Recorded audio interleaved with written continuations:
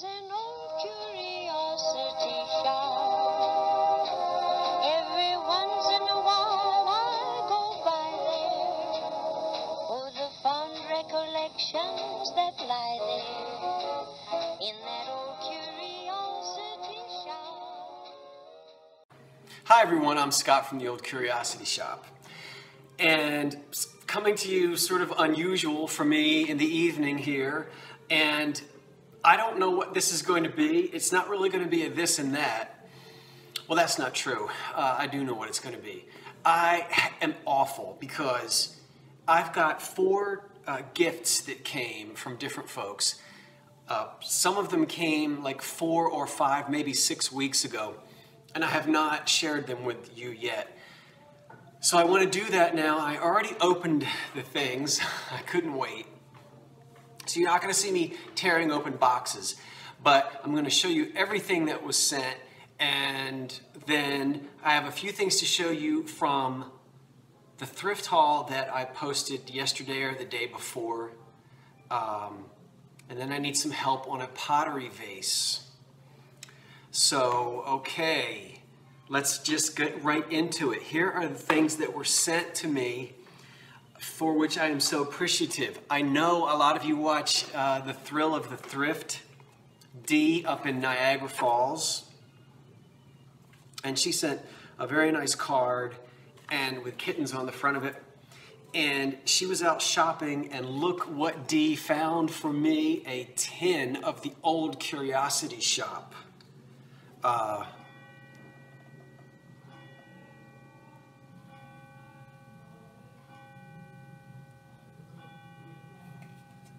And it says, The Old Curiosity Shop, Charles Dickens, of course, and this is something bird, Big Bird assorted toffees. Of course, it's an English tin made in England, and that I just love that. So, okay, so Dee, thank you. And I already told, oh, what does it say there? Harry Vincent, Huntington near Birmingham, England.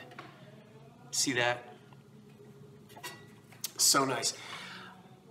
I have plans at some point in the future to actually set up an office space where I'm going to have a shelf behind me and all of the things that folks have given me or things that I have found that says the Old Curiosity Shop.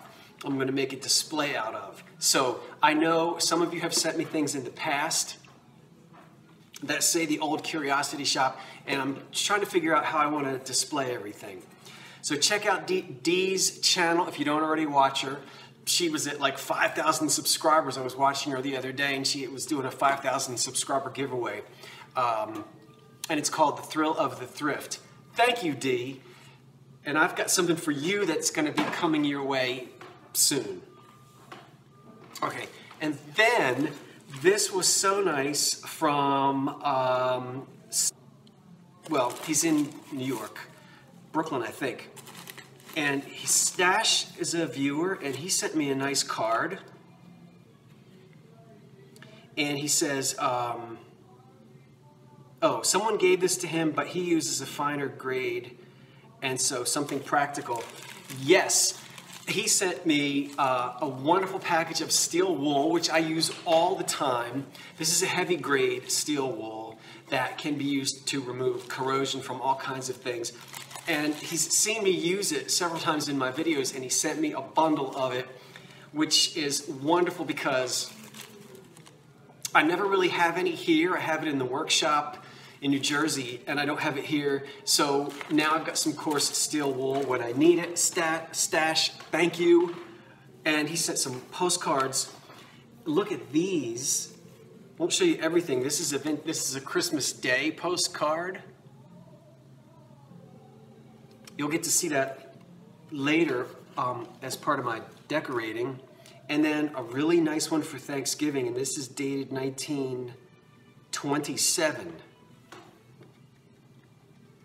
A vintage Thanksgiving postcard.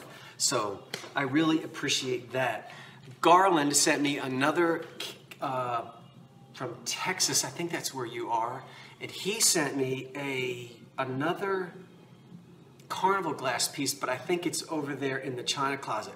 But I'll show you this box, and I have not unwrapped the box yet, but I'll show you what's in it. And Garland says a note. I think you're in Texas. Yes. So thank you, and look at this box. I think it's covered in some kind of suede or cowhide or something like that, with a really, I think that's the letter A on the top. A very old box, a wooden box. Isn't that neat? And something on the inside. Oh, look at this. Oh, wonderful. Oh, see, I haven't looked at these yet. I need something like this. Hold on, what's going on here? Okay, he's a little Santa Claus on a spring, so he would be, he jiggles. What is he, mercury glass? They're doing all this work on the street outside, and sometimes, you know, I live in the city, and you just get, in case you hear it, like I don't hear it. I mean, I hear it, but I don't hear it. When I go to the country, like one cricket will keep me awake all night. But here in the city, sirens, helicopters, dogs barking, those drills out on the street, I don't even hear it. Look at this. This is Japan. This is made in Japan. Look how tiny it is.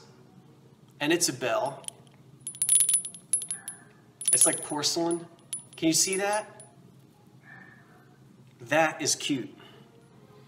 And he sent me some hardware. I love hardware. I'm always saving hardware. These are wonderful. This is like right from the 20s. Vintage hardware. Awesome. I think I told you it was not uncommon when I was a kid for our father to, my dad, to stop the car. If there's a piece of furniture on the side of the road that was like destroyed, he would get out, take a screwdriver out, remove all the hardware, the knobs, the hinges, and it all went into little coffee cans in the garage. So I do the same thing. That's really nice. So Garland, thank you. Oh, I didn't break it. Thank you for that. I really, really appreciate it. It's just so nice that you guys do that. Think of me. How about this cold snap we're getting? Oh my goodness. I don't know where you are, but whoo. Okay, and then, oh my goodness, I need to speed this up. Okay, from Laura in Kentucky, she sent some photographs, some old photographs, and these are so cool. You know, I had some other subscribers send me old photographs too, and I love old photography, and I collect a lot of it. You always hear me say I don't collect anything. That's not true. I collect. And she just sent me such wonderful stuff, and I just wish that I could show you everything. I really need to make a slideshow of it, I guess. But look at some of these old photographs. I'll just let you see a few right now. I think these guys are on the beach, and someone wrote, this looks like the 20s, and they wrote honey maids under it. I'm not sure what the reference is there.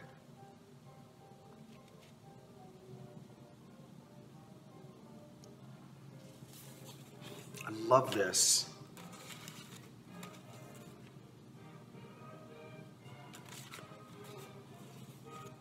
And, oh my goodness, look at this one. That's a World War I era military uniform. So this is probably, he's either kissing his sweetheart goodbye or his mother. I think it's his sweetheart when I look closely at the kiss. I don't think it's his mother. So he's saying goodbye to a sweetie, or hello to a sweetie, probably goodbye. I hope he made it back. You can see the ship behind him. He's on the dock, probably on his way to France. This is just priceless to me. And there are others in here too. There's this wonderful, look at this. What I need to do is scan these and make a slideshow out of them so I can share them with everybody. And a wonderful group of children. Look at this one. I love this. Maybe she was a school teacher or a Sunday school teacher, perhaps. So I just appreciate this. So thank you, Laura, so much. And there are other things in here, and there's a story that she sent me. This is just, you guys are so incredible. Okay, and then, I have to pick this box up. Look at what Kelly sent me. Okay, first of all, wow, there's a Depression cup and saucer, which I should be drinking out of, but I'm not. This is actually the Cameo pattern. And if you look closely, you'll see what looks like a little ballerina dancing there. Do you see her? With like her skirt flying up or some kind of clothing flying up. Do you see her right there? That's called Cameo pattern. And it's a Depression glass pattern. And she sent me a cup and saucer in the Cameo pattern, which I don't have. So, you know, I have a collection of about maybe 25 Depression cups and saucers, and I don't have that one. And then there's like a luncheon plate that she sent, and then I almost got, see, I don't even have to say it. You've been watching me long enough. Detached, you know what? When she sent me these, now what is this? Well, it matches the grease jar, the grease pot, that I bought maybe 2 months ago, not quite 2 months ago. It's by Hall, and it's the Sun Glow pattern, I think. Here it is, don't drop it. So this is the grease jar. I think the lighting is washing it out. You can't really see it. But this is what I keep my ginger snaps in. Yes, it is a grease jar. It was part of a range set. And also with the range set were a salt and pepper, and here they are, and they match this. So you'll see this out on the kitchen counter at some point. I'll put it out there so you can see it. So she sent the matching Hall salt and pepper shakers in this. I think it's called Sun Glow. So beautiful condition, and now, hey, I have 2 more pieces to add to that to make a range set out of it. She also sent me, yes, I'm going to grind this up, the Sasquatch coffee. And I read your email, and you told me how good this is. So I know, you know, a lot of times I'm drinking instant. I'm drinking instant right now. Once again, I have depleted my stash of ginger snaps, so I'm eating my Winternacht German Christmas cookies. I know, it's too soon. But you'll notice the Halloween decorations are gone. So I will be grinding this up and drinking it. This is so exciting. Probably boring for you, but exciting for me. I'm not dragging this out too much. Look at this thing. I can't wait to try it. It's a individual Mr. Coffee like dripper thing. And I think this is probably from, oh, look on the back. It says, from Milt and Irene, Christmas of 1985. You see that? From Milt and Irene. Okay, well, it's gotten recycled and it's now mine. So I guess I put the coffee up here, pour the hot water in, and then it just drips down into this cup. So I'm going to be trying that once I get that coffee ground up. And then 2 more things that are just fantastic. So let me show you. Then Kelly sent me this, which I don't have, and this is the 30 hours, 20 audio cassettes. Yes, of course, I'm from the 80s, so, I mean, I was in high school in the 80s. Of course, I have a cassette player. 60 old radio programs, old-time radio's greatest shows on cassette. And will I listen to these? Are you kidding? I have been a fan of old-time radio since I was a teenager. I'll tell you how that happened some other time. And I listen to a lot of it. And in fact, whenever I'm working in the garage, in my dad's garage, the old radio is out there and there's a cassette player out there and I play these then. So thank you, all these cassettes of the old radio shows. I'm going to be listening to them and I enjoy those a lot. And then finally, look at this. Kelly, I can't believe it. An Art Deco circa 1930 satin glass console bowl, center bowl. You can see here it stands on 3 feet. It's very Art Deco in green satin glass. And this would, as a console bowl, usually these would sit, it could sit on your dining room table with 2 candlesticks. It could sit on a buffet with 2 candlesticks. And I love this. And guess what? Like 2 days after she sent this, I'm out thrifting and I found a satin glass vase, which looks almost, like I could put that right in the center of it. And they match perfectly. Is that crazy? They match perfectly. They're the same color. They might have even been made by the same manufacturer. So that could actually sit in the center and I could have flowers coming out of that. And I think it looks great. So this I just, found after this came in the mail. So I love this. As I said before, I ship 1,000 boxes a year. So I know what it is to wrap stuff up, pack stuff up, and take it to the post office.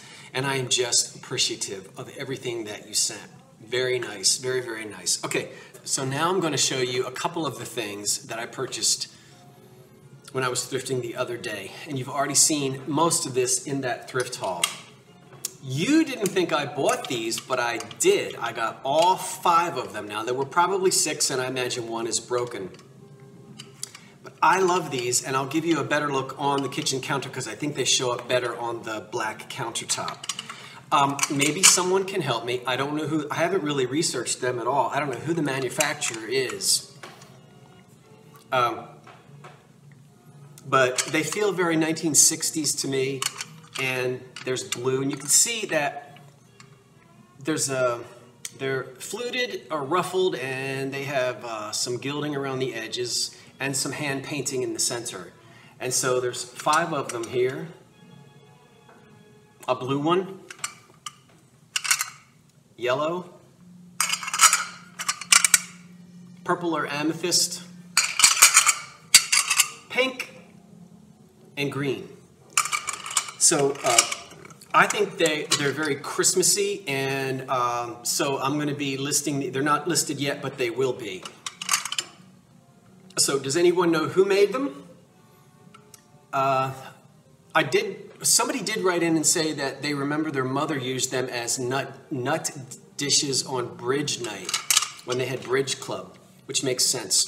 But I think these would be really fun to use as maybe some Christmas decorating.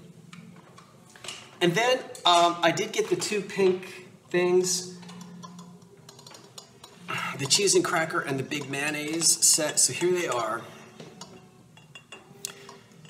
made by the same manufacturer. And a couple of folks suggested that maybe I had the compotes mixed up, but they are on the right plates. And there's 2 reasons why. Number 1, the cheese and cracker plate, the plate is always much larger so that it can accommodate for all the crackers. The cheese goes in there and you need a larger plate for all the crackers.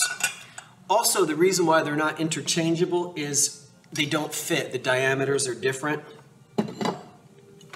So I'll show you here. Even if I wanted to switch them and put the etched mayonnaise bowl on the etched plate, do you see the indentation there, like for a saucer? The diameter is too big. It doesn't fit down in it. Okay? So this doesn't fit. Won't work, you can't do that. This one fits perfectly in there, and it doesn't slide, and it's not supposed to slide. So this is correct. The cheese and cracker set like that. And then the smaller underplate is what goes under this bowl here, which could easily be used for jelly. It is large for a mayonnaise, so it could be used for jelly or whatever you want to put in it with a spoon, okay? Maybe cranberry sauce. So these two, I'm gonna, hopefully if we have sunshine, I'll be able to get those photographed and listed in the shop this week. I am still a little bit behind, although I did a lot of listing yesterday. Well, not a lot, but I got maybe 10 or 15 things listed. But I have a lot to do. This is what was in my car, and I told you I gave you a sneak peek, and I told you how awesome it was, but I wasn't going to show it to you yet. Look at this. I know that it's hard to appreciate it because you can't really see the pattern, but there are 1, 2, 3, 4, 5, 6, 7, 8 of these little roly-poly tumblers. And I'll let you see just how 1960s that design is. Can you see the diamonds? I think this will show up better out in the kitchen, but you see how 60s that is? It's great. Come here, Salem. You want to be in the movie? Come here. He just ate. He's licking his lips. Come here.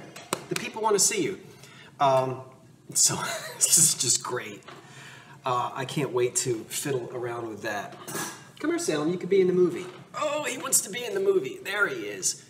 Oh, look at your tummy. Rah, rah, rah. Okay. Oh, I know. All right. Look up. Up.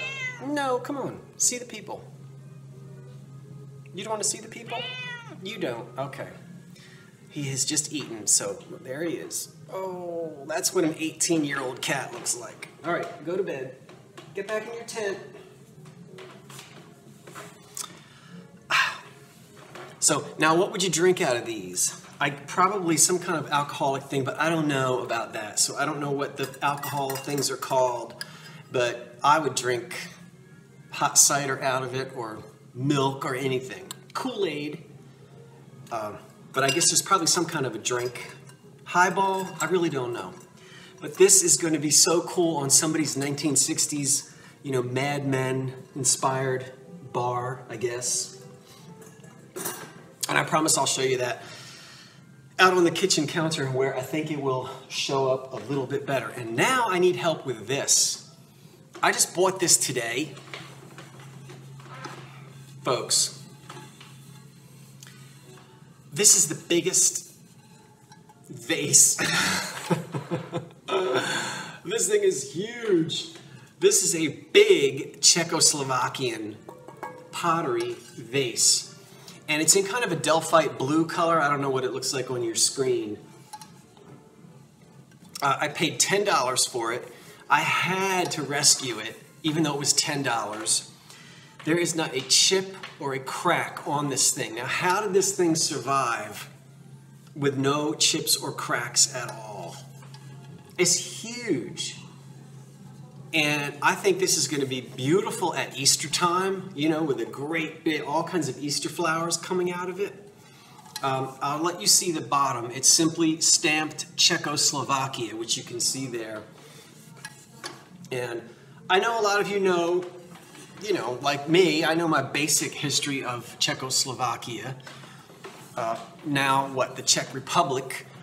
And of course, it was a hotbed of glass making and pottery making. But I'm getting a feeling on this because of the way it's stylized that it is probably from the 1930s. But there was a lot of Art Deco influenced stuff made in the 1960s. So could it be a piece made after the war? I really don't know. It just is stamped Czechoslovakia on the bottom, and I haven't done any research on it. So maybe some of you have some idea, and can maybe find out for me basically when it was made. I'm just going on the style of it and history in terms of what was going on in Czechoslovakia, that my guess would be the 30s. It has kind of an Art Deco influenced, I think, feel to the stylized flower. But what am I going to do with it? I don't know, because it's huge. For right now, I'm going to hold on to it and not sell it. But that's that. Okay. I am still working on a backlog or a backload of things that I have got to get listed. So there will be things popping up in the Old Curiosity Shop this week. I hope to do a lot of listing tomorrow, which is Tuesday. And I'm finally caught up on my shipping. And I have a big Christmas haul that I'm going to be sharing with you also very, very soon, because I want to get all those Christmas things up in the shop so that if folks are interested, you can order them and have them as part of your Christmas decorating. Okay, thanks for watching. I always forget to say it. In fact, I almost never say it, but I appreciate it if you like, click, subscribe, apply, comment, all those things. I appreciate that, and thank you for watching. I'm Scott from the Old Curiosity Shop saying thanks for watching, and so long for now. I think I need to light the fireplace. Woo!